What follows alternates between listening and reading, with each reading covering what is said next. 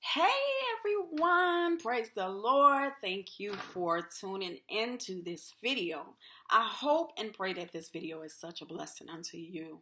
Today I want to talk to you guys about compartmentalizing sin. That's deep, right? Yeah.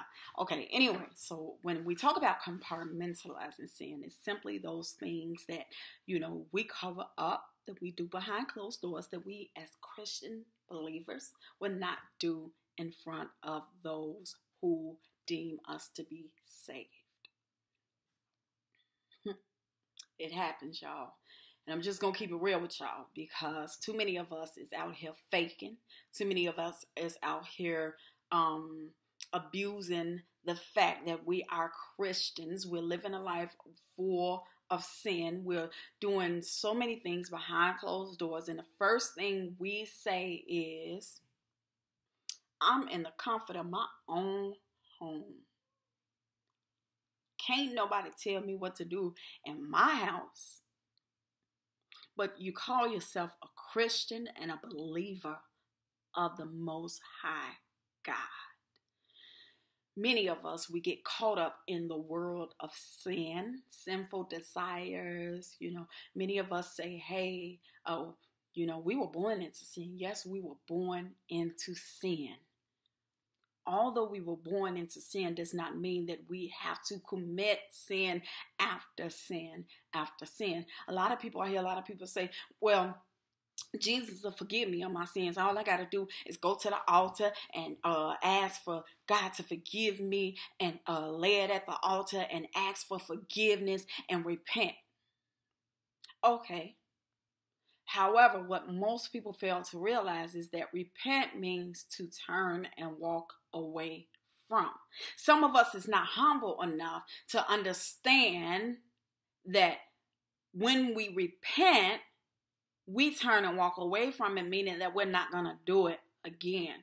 Too many of us are compartmentalizing sin. We're one way behind closed doors, and then when we get into the world, we are another way. We live a life that is full of disaster. We're living a life that is full of nothing but lies. We're living in a dark room or dark closet of sin. And so when we compartmentalize sins, we're those people, those Christian folk, and I'm just saying, I got to keep it real with y'all. We are those people who portray to be something that we are not in front of Christian folk, Christian believers, saints of God, so to speak, the church. We pretend to be something around. And see, what's so sad is that a lot of us know how to play church so well because we've been in church for so long. We know how to act Christian-like. We know how to dress Christian-like. We know how to speak Christian-like. We know how to look like we saints of God. But then when we are with those people or around the people who are living in the world, we conduct ourselves with worldly conduct. We as a believer of Christ are called to live a life that is without sin. Oh yes, we were born into sin, don't get me wrong, but just because we were born into sin does not mean that we have to sin willingly. It's one thing to sin willingly, and it's another thing to sin unwillingly, knowingly and unknowingly. So we have to be careful of those who call us Christians, who call ourselves children of the Most High God. We have to be careful to not compartmentalize our sins.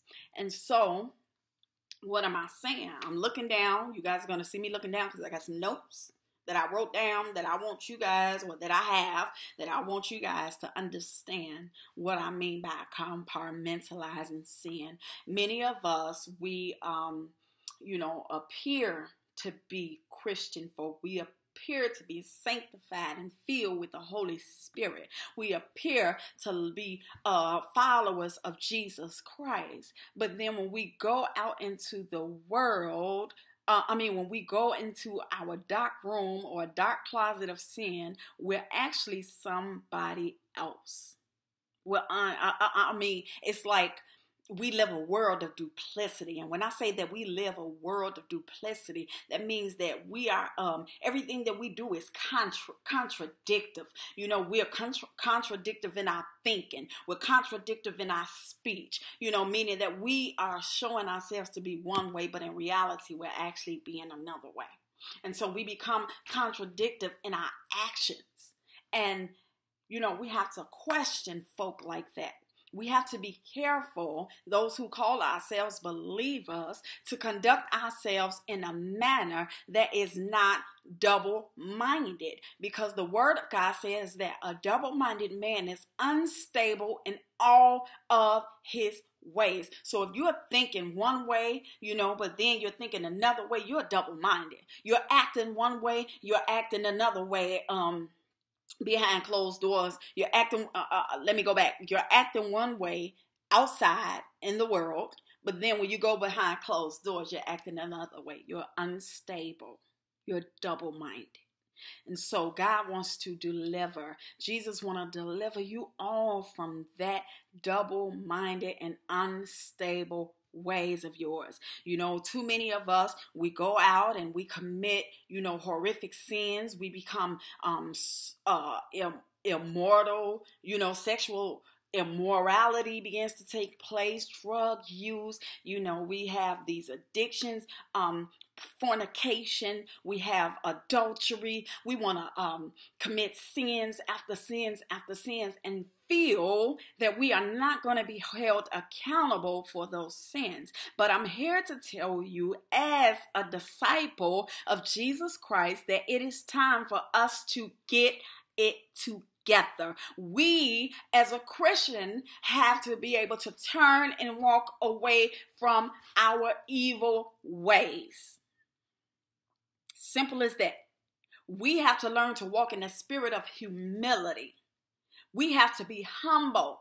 We cannot go off of what our emotions, because we have to understand that when we act out of our emotions, it causes us to do things that we don't want to do. The Bible says that we are not to sin upon our wrath, meaning that because we're angry, it does not give us the power or the authority to go and sin. We are to bring those sins under subjection. We are to pray. We are to humble ourselves. We are to seek the face of God and allow him to guide us. But too often, many of us, we want to go back and we want to live in a dark room of drug abuse. We want to live in a dark room filled with pornography. We want to live in a dark room of sin filled with cyber sex and relationships that is ungodly. We are spiritually tied to ungodly souls. We want to live a life of fornication, adultery. I mentioned some of these. We want to live a life that is full of gossip and talking dirty jokes and telling dirty jokes. And we want to do magic. We want to tell lies on people and about people. We want to talk dirty about them. These are some of those sins that we do. But then when we get around Christian folk, other believers, we want to put on a facade as if we are just so perfect. But I'm here to tell you, it's all a lie. Be who you're going to be outside in the world, just who you're going to be behind closed doors. Too many of us get caught up in trying to impress other people. We want to live a life that is pleasing to other people, and we forget to try to live a life that is pleasing to the Father. We forget to try to live a life that is pleasing to Jesus, the Christ, the Son of God. So we get caught up in the spirit of wickedness.